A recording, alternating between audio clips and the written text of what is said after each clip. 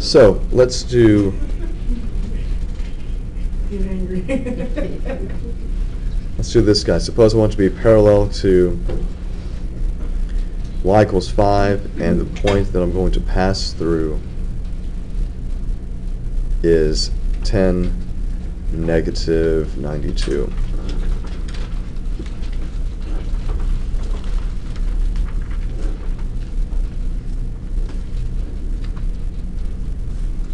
What are you going to do here?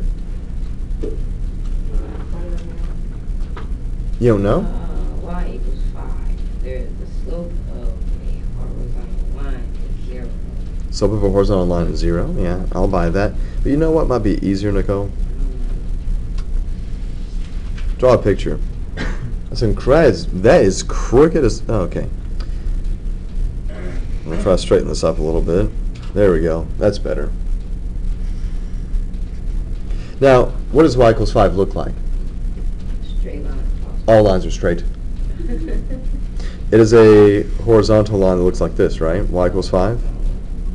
If I say I want you guys to be parallel to a horizontal line, what do you look like?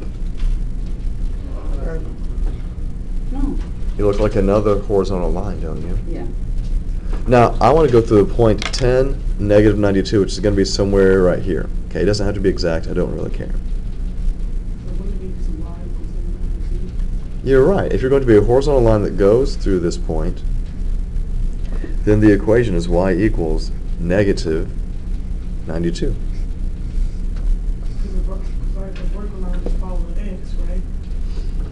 Right. Now, if I change this up a little bit and I said, you know what? What if I wanted to be perpendicular?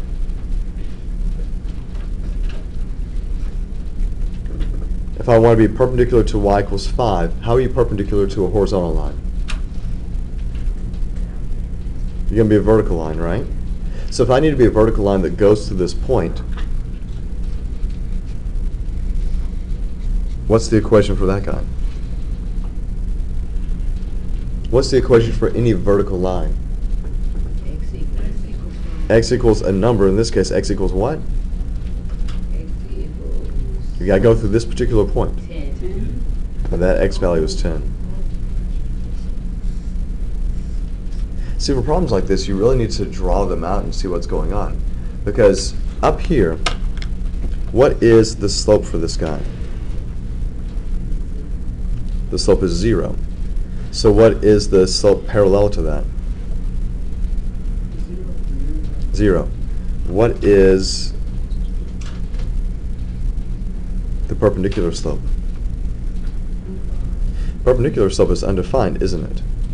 If you try to use the word undefined and plug that into the slope-intercept form or the point-slope formula, it's going to look really weird, right?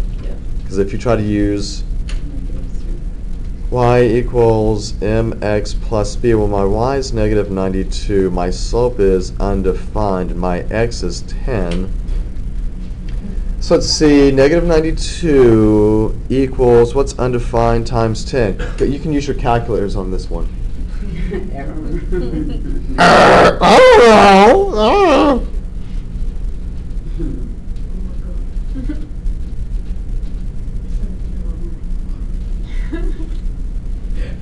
So it's probably not going to work out well. Why don't you just stick to drawing a graph for that? It's going to help you out.